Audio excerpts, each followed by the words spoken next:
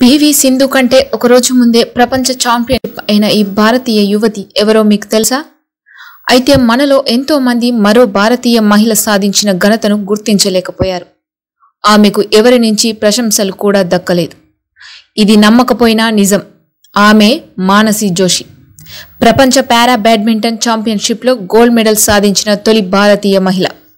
PV Sindhu gold medal సాధించిన ఒకరోజు ముందే ఈమె బంగారు పతకాన్ని కైవసం చేసుకుంది. అయితే పారా బ్యాడ్మింటన్ విభాగంలో ఆమె ఈ ఘనతను సాధించింది. ఒక కాలు కోల్పోయిన మానసి కృత్రిమ కాలుతోనే మొక్కవోని పట్టుదలతో శ్రమించి బంగారు పతకాన్ని సాధించి అందరికీ ఆదర్శంగా నిలిచింది. మానసి జోషి స్వర్ణం సాధించడం వెనుక పెద్ద కష్టమే ఉంది. ముంబైలో 2011లో జరిగిన రోడ్డు ప్రమాదంలో మానసి జోషి తీవ్రంగా గాయపడింది. ఈ ఘటనలో ఎముకలు విరిగిపోయాయి. ఎడమకాలు తెగి పడిపోవడంతో ప్రమాదం జరిగిన 3 గంటల తర్వాత ఆమెను ఆసుపత్రిలో చేర్పించారు. 10 గంటల పాటు మానసికి ఆపరేషన్ చేసి చివరికి ప్రాణాలను కాపాడారు. అయితే గ్యాంగ్లిన్ అనే వ్యాధి సోకడంతో ఆమె కాలును పూర్తిగా తొలగించారు.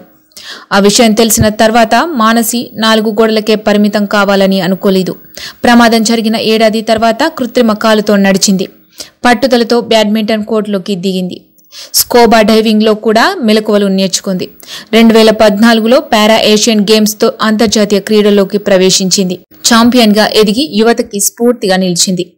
అదే ఆత్మవిశ్వాసంతో ఆటను కొనసాగించింది. పారా బ్యాడ్మింటన్ గోల్డ్ ఛాంపియన్షిప్ లో స్వర్ణాన్ని అందుకుంది.